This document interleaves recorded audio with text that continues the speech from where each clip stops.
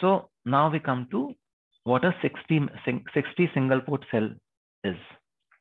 But before we go to a 60 single port cell, can you tell me what is the simplest, and we discussed this in DVD also, what is the simplest storage element that you know of? Latch. Yeah, a latch. And if you want to, store a desired data into it, we call it as an SR latch. Am I right? This is how a SR latch looks like. Yes, sir. Now, if I say that I want to clock it also, then I will put a clock. Some extra transistors come into picture, which are clocked. Now I say, see, actually, my SR latch hai, it is storing only one data. The Q and Q bar are complementary, expected to be complementary to each other. Hai na? So, what do you say? Why have two pins, two input pins, R and S? Why can't we have just one? So what is it called then? D latch. D latch. Where you say, okay, there is D and there is D bar, and the output, and you're storing Q there, and Q bar is also available to you. Now, this D latch, if I ask you to implement it in CMOS logic, can you do this for me? D latch, can you implement it in CMOS logic for me quickly and tell me how many number of transistors you need? You can put the number of transistors in the chat window.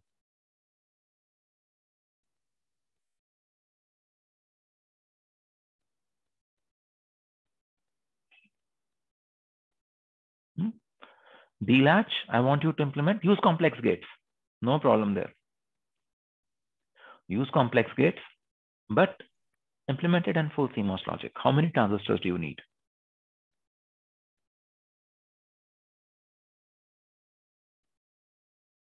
Raghav is saying 18. So 12. Vaishnav is saying 12. Okay. So 14. 14. Okay. So 18. Lakshay is saying 18. Yes. Chachi, did you also make the inverter, D2 data bar inverter?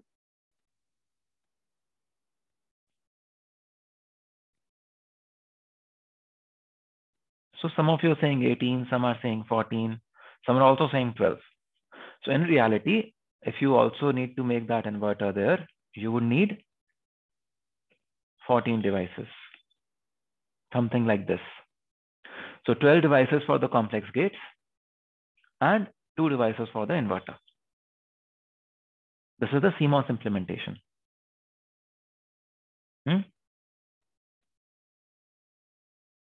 Can you just quickly check if this meets if it is equivalent to the circuit that we saw earlier? We have used complex gates here. So it is 14 transistors. But we wanted a 6 transistor memory cell. This is the simplest clogged memory cell that this is the simplest clogged storage element we're talking about, but somehow everyone said SRAMs would have 6 transistor cells. So how do you reach 6 transistors?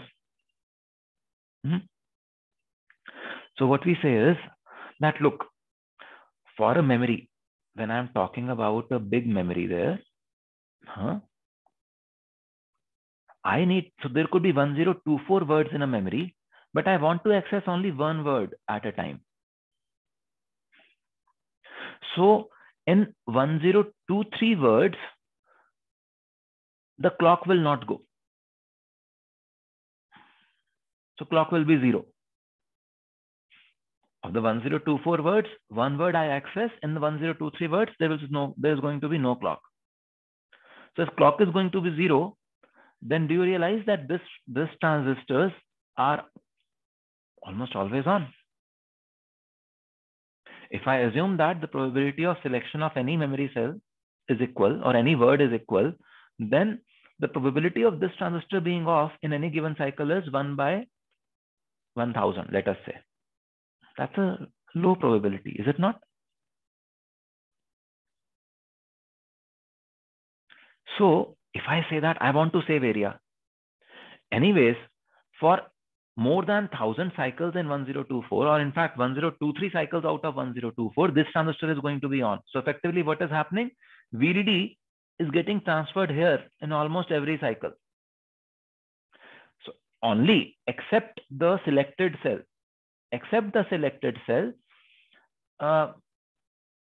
VDD in which whether VDD arrives here or not is dependent on these two transistors. Otherwise, in all the other cells, this node already has VDD. Are you able to see this? Yes, sir. So what I say is, yeah, this one cell, the selected word, we will look at it differently. But to save area, if I connect VDD there, I save 4 transistors. You see. However, when I remove those four PMOSes on the top and put VDD here, what happened? See, over here, there were these transistors which carried D and D bar. Now they are no longer there. If these two transistors are no longer there, then what happens? I need to say that if D is equal to 1 over here, initially, when clock was 1, D was 1, what would have happened? When clock was 1 and D was 1, this node would not have gone to VDD. Because both these transistors would have been off. D was 1, clock was 1. So both these would have been off, but now this is VDD over here. So what happens? It means when I want to write 0 onto Q bar, it will be difficult now. Because there is this PMOS which is connecting VDD here. So now, even though I saved area, my ability to write into latch has degraded.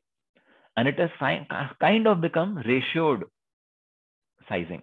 So I have to take care of sizing of this PMOS and the strength of these devices to say whether I am able to write 0 in the memory cell or not. Are you with me? Yes, sir. So please repeat the last part. So what we are saying is that because this PMOS is on, now I want to write a 0 here. It means initially there was 1 here. If it was 1 here, then the 0 was written on this side. Are you able to see this? Yes, If 0 was written on this side, it means this PMOS was conducting current. Yes, sir. Now you want to write a 0 over here. So what this means, D is equal to 1, CK equal to 1. You want to sink the current. Yes, sir.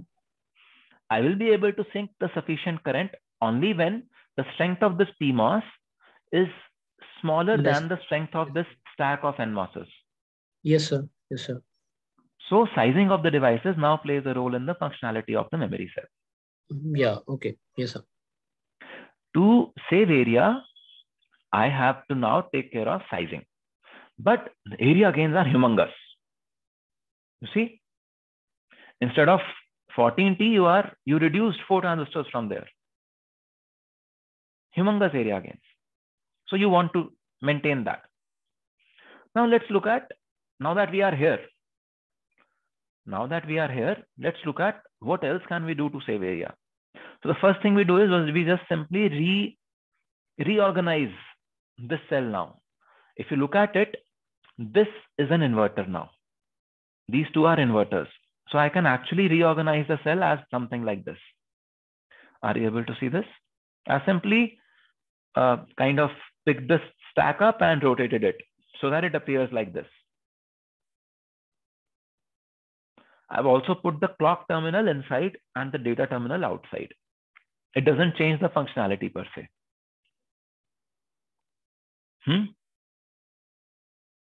So now I say that, see, memory cells are organized in an array.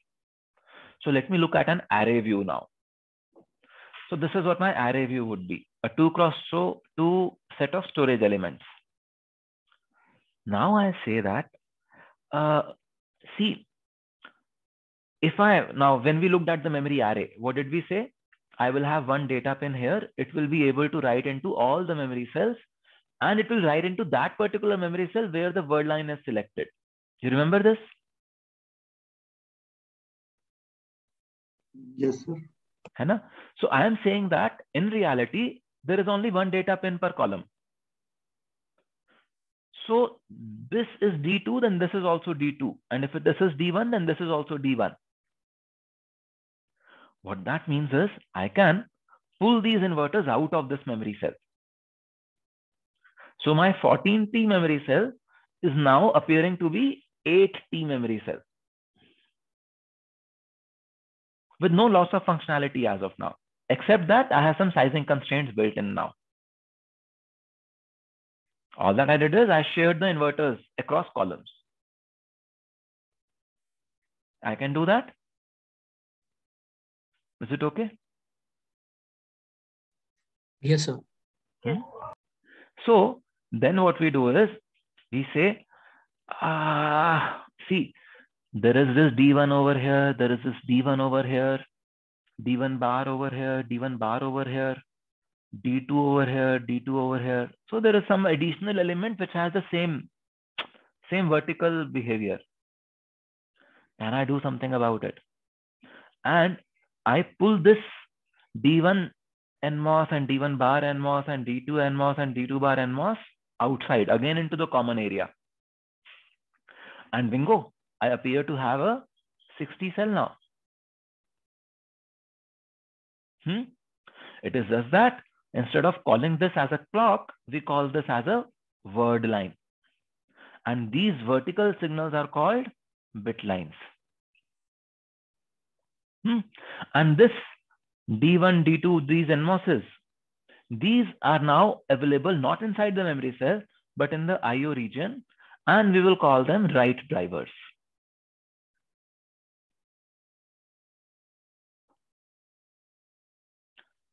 Is that okay?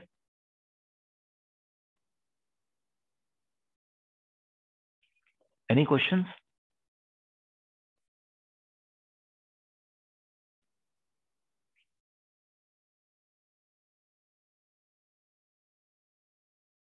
Clear?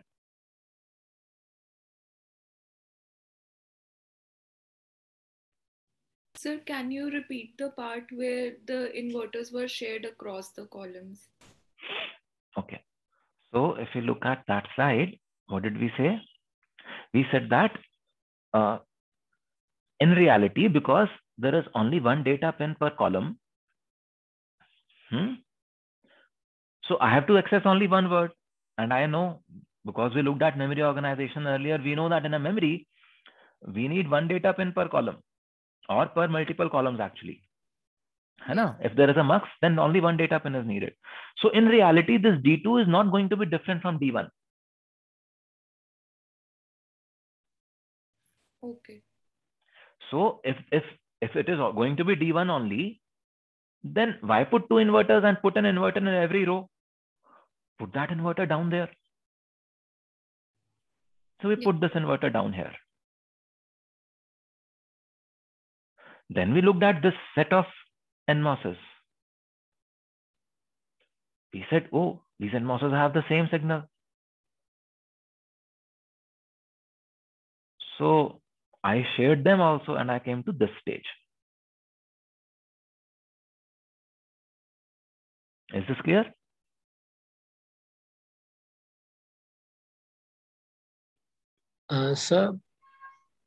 So when we were removing those clock transistor, when you were saying only one will have a clock out of 1024 transistors, but sir हमको पता थोड़ी है कि इसी पे आएगा तो इसके हटा देते हैं. नहीं हम तो सबका हटा रहे हैं ना इसलिए. That is why we removed it for everyone. Okay. Okay. We didn't remove it only for one cell. We removed it for everyone. Okay. Okay. And we said we were bringing in a sizing constraint now. Yes, sir. Okay.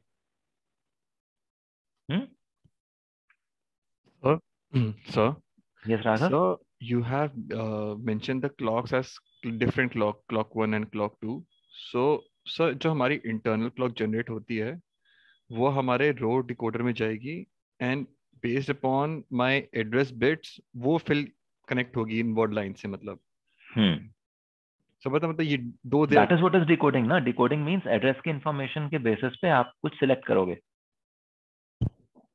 So, but technically they are not different clocks, right? They're different word lines, but connecting to the same clock, like depending upon the address bit. Yeah, so you gave clock only to the selected word, na? Okay, so but they actually there's only one clock. It is only connected to different word lines depending upon that. Yeah. Yes. Okay. Now, because word lines etc. are not clocks, that is why we changed the name from CK1, CK2 to WL1, WL2. Yes, sir.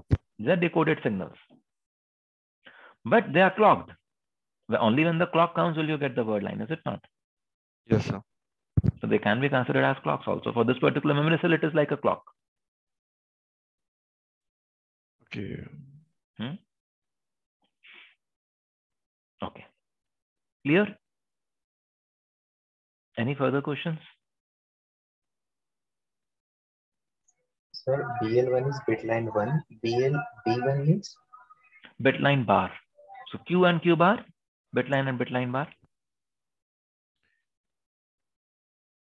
Sir, in this IO region, the D1 and D1 dash transistors will be called as right drivers, or this whole structure, this inverter D1 and D1 transistor? Yeah. So we'll come to that later. Doesn't matter. It's a point. It's what it would be called as whatever. Okay. See, have you understood the concept? That is what my question is. Whether we call all these 4 transistors as a right driver, or there are 10 other transistors that also come into picture, we're not even talking about that yet. No, right driver design is a separate thing. We'll look at it later. But yeah, this becomes a part of the right driver. Okay, sir. There could be other stuff also there. It's not, memory design is not so simple as I've made it appear to you. Don't worry. Go into more details. I'm going into details slowly so that you don't get overwhelmed by ye kya ho gaya. Sure, sir. So with this, now we say that my one memory cell has only 6 transistors where there is bitline, bitline bar, and word line. They are the 3 interfaces. Some things that go out and in. They carry information in and out of the memory cell. They control the memory cell. And then inside the memory cell, you have the Q pin and the Q prime, Q bar pin. You could also call it Q bar, whatever. Okay. So now how do you read and write into the memory cell? See, until the time it was a B latch, you knew you would get a 1 at the Q pin and a 0 at the Q bar. But now Q and Q bar are no longer accessible. Now I just now said that word line, bitline, and bitline bar are the only ports that you have.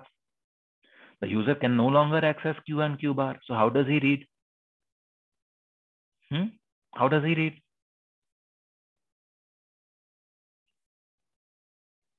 So through WL and bitline?